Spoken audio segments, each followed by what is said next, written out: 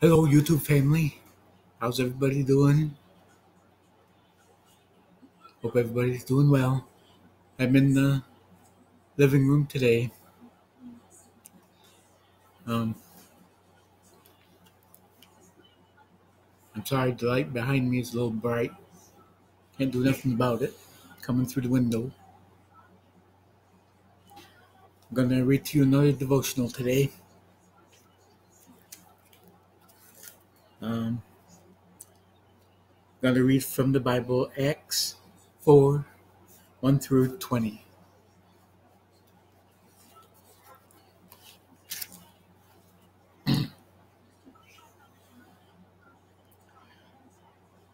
The priests and the captain of the temple guard and the Sadducees came up to Peter and John while they were speaking to the people.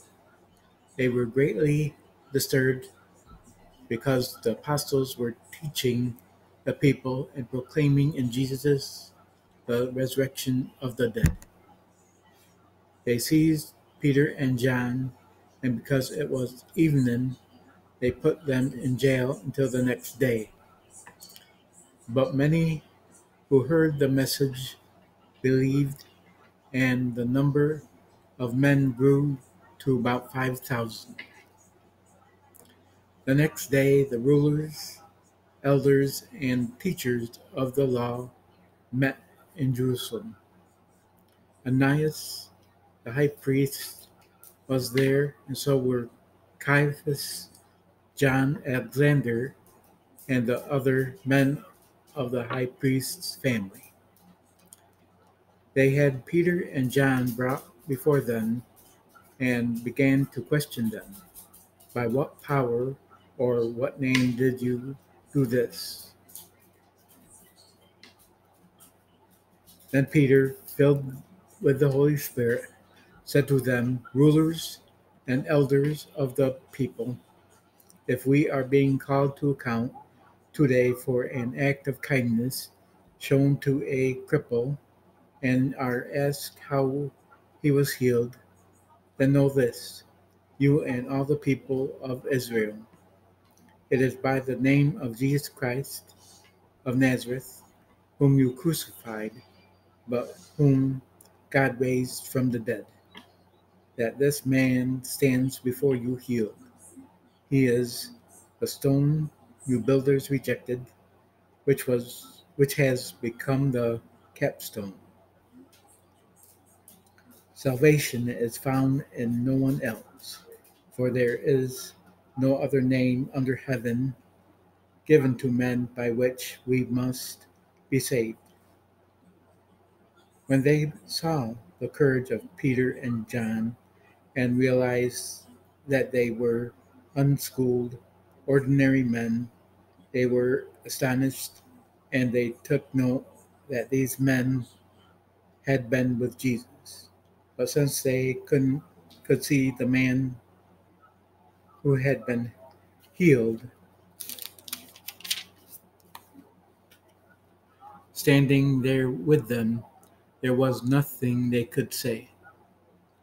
So they ordered them to withdraw from the Sanhedrin and then conferred t- together. What are we going to do with these men? They asked. Everybody living in Jerusalem knows they have done an outstanding miracle, and we cannot deny it. But to stop this thing from spreading any further among the people, we must warn these men to speak no longer to anyone in this name. Then they called them in again and commanded them not to speak or teach at all in the name of Jesus. But Peter and John replied, judge for yourselves whether it is right in God's sight to obey rather than God. For we cannot help speaking about what we have seen and heard.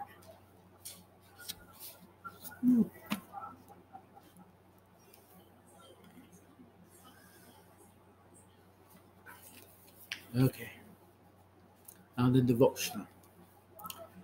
It is entitled Follow Our Conviction. Most of us have been blessed to live relatively free from persecution. We may have experienced some mocking, ridicule, or ostracism because of our beliefs, but we don't have to fear punishment or death. However, that's not the case elsewhere in the world. There are Christians in other countries for whom today's passage is all too familiar. Act 4 tells us that Peter and John faced great opposition for their faith. After being thrown into jail for healing a sick man, they were warned not to speak or teach in Jesus Christ's name, but they held firmly to their convictions and replied, do you think God wants us to obey you rather than Him? We cannot stop telling about everything we have seen and heard. Our goal as believers is to become unshakable in our faith. Peter and John didn't flinch from their responsibility to proclaim salvation in Jesus' name, even in the face of imprisonment and threats. Yet, in reading this account, we may wonder how we could ever endure persecution. The truth is that in ourselves we can't do it, but we are never alone. When we stand for our convictions, God's Spirit is always present in us. He gives us the physical, spiritual, mental, and moral strength to stand firm when we are tested and tried. God wants His children to trust Him with the future. He doesn't want us becoming panicky about what may lie ahead.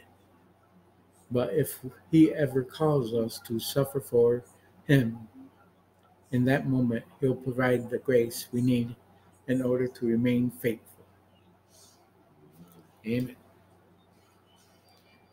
And something else you can read is Esther 1 through 5. Okay, that's it for the reading. I hope you enjoyed it. Please like, share, and subscribe. And until I see you again, God bless you all. Have a good day.